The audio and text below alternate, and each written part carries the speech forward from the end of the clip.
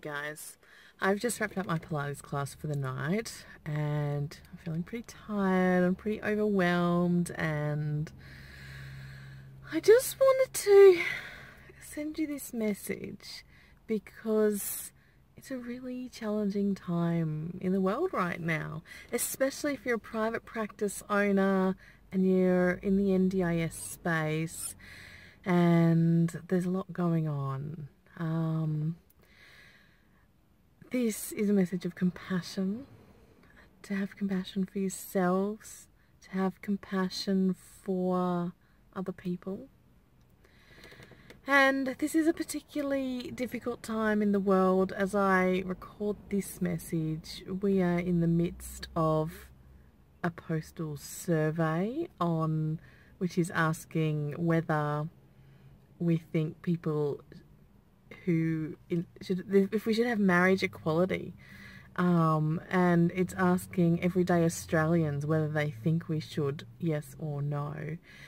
This is a particularly difficult time, and it makes me particularly angry that we have to have this survey to ask people their opinion on something that doesn't affect everyone in Australia, or they may not realise that it affects them, that it brings in all sorts of personal opinions that aren't based necessarily on fact, that on either side of the debate, you know, my opinion, I'm in an inclusive business. I have friends who are same-sex attracted.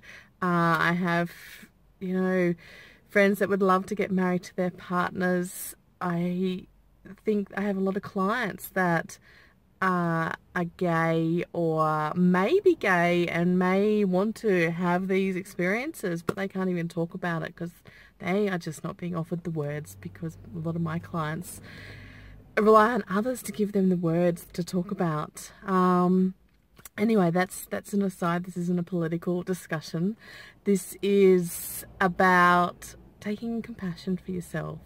This is a challenging time, particularly with this survey going on in our personal spaces that is affecting the way that we see the world and see the people around us, and we see the arguments for the yes and the no side in all sorts of different media and from people around us who we may or may not agree with. It's particularly emotive because it's directly affecting people that we know.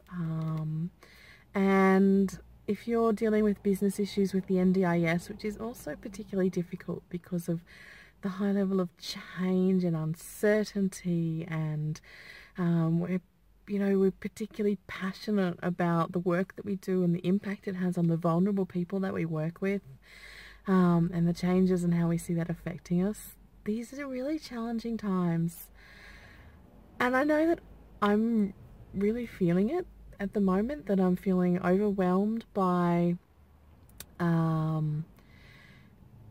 the stress on all these different levels. I'm feeling a little bit disillusioned at times, and I wonder how I can best support you guys, how you can best be, survive these times and thrive in these times. And I just want to share and open up and give yourself compassion for how you're feeling right now.